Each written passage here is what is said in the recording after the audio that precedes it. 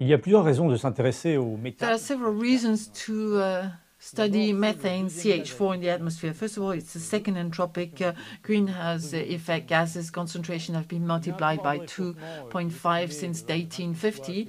And also its warming capacity is 28 times greater than CO2.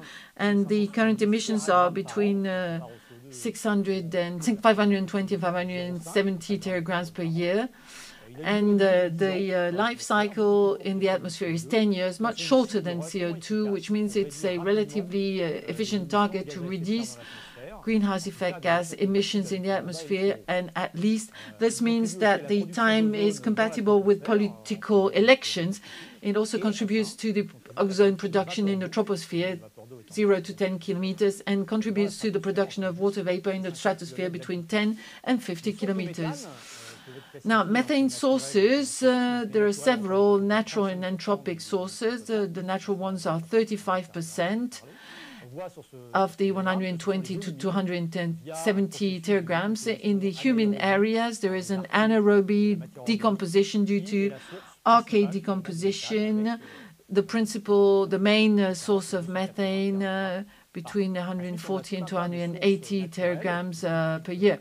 We also have all other natural sources, sweet water, which may release between 30 and 75, and the gas release sources in the continents or on the continental steps in the ocean, releasing between 30 and 75, and then smaller sources, hydrates, pergelisols, fires, wild animals, termites, releasing 2 to 20 teragrams per year, depending on the source. So the total of natural sources between 170 and 270 teragrams per year.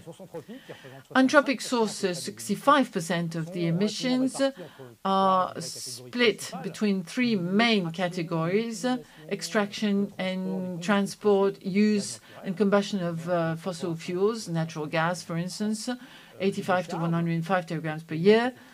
Landfills between 65 and 90, and ruminant cattle, because there is an anaerobic fermentation process happening in the animal's paunch and leading to 85 to 95 teragrams per year of gas release. Rice culture, and finally biomass combustion.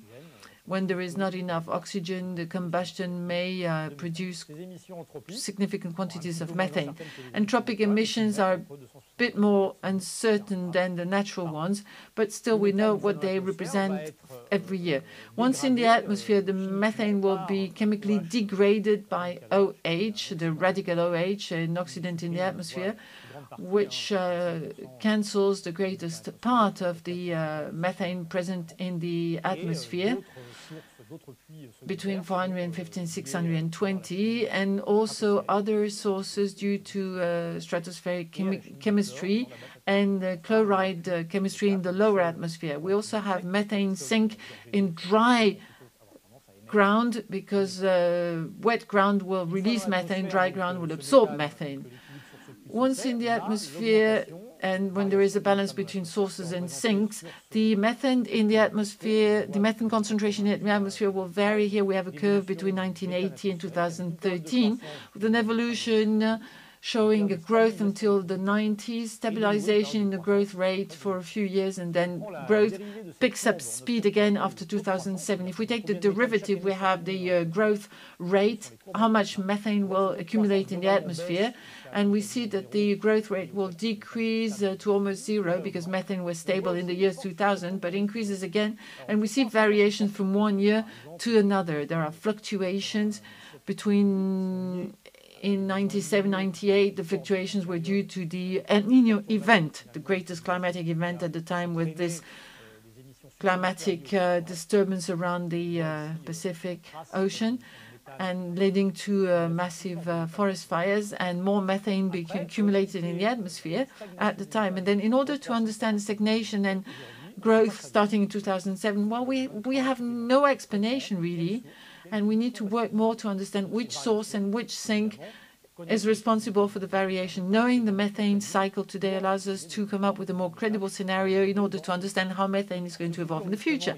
Now, about the future, there's a very important area for methane, the Arctic area, because this is the most sensitive area for climatic changes, and there is a strong potential of methane emission when the ice melts due to humid areas, pergelyol melting in hydrates. Current emissions are 15 to 30 teragrams per year. There is atmospheric monitoring all around the Arctic, shown by the red dots and the yellow dots, and all the networks in Europe, ICOS, and in Siberia with airplanes. But there doesn't seem to be a strong increase in methane over the Arctic, meaning that we don't have many changes right now in the pergelyol and hydrates. But we have to keep an eye on this area. There is a project, spatial measurements with a satellite, whereby from space we will get a better vision of the Arctic area, which we do not have nowadays with the current satellites. This will be the Merlin project. Methane emissions, why should we reduce them? Well, because it's probably easier or less complex than with CO2. Technological solutions exist which will have a lower impact on our daily life. There are some solutions, no-regret solutions. We can gather biogas and use it, or anaerobic degradations will release methane, which can be maybe stored and used. This can be done in methane digester plants, etc. We can also work on rice culture, semi-wet rice culture lands. We can change the way we feed our cattle. If we could find a win-win situation by changing the way we feed our cattle in order to get milk and meat of better quality while reducing methane emissions, well, why not? There are many studies working on this topic. And finally, we need to eliminate natural gas leaks. Natural gas is fairly expensive normally, but right now natural gas is relatively cheap, and this is not inducing industrial companies to manage leaks. And there are also some solutions that need to be looked at because of possible collateral effects. Two very simple examples: drainage of humid agricultural areas. If we remove humid areas, there will be no methane emissions. But the question is, what is going to happen to carbon? Isn't carbon going to be drained away and the land will become poorer? And this is not what we're looking for. And finally, fighting against termites, except that recent studies have shown that termites also provide ecosystemic services, which we might not think about as human beings, but will be important for the biosphere. These two solutions need to be looked into. And for methane, we do have solutions available which would allow us to reduce methane emissions with a relatively substantial impact on greenhouse effect gases on the short term.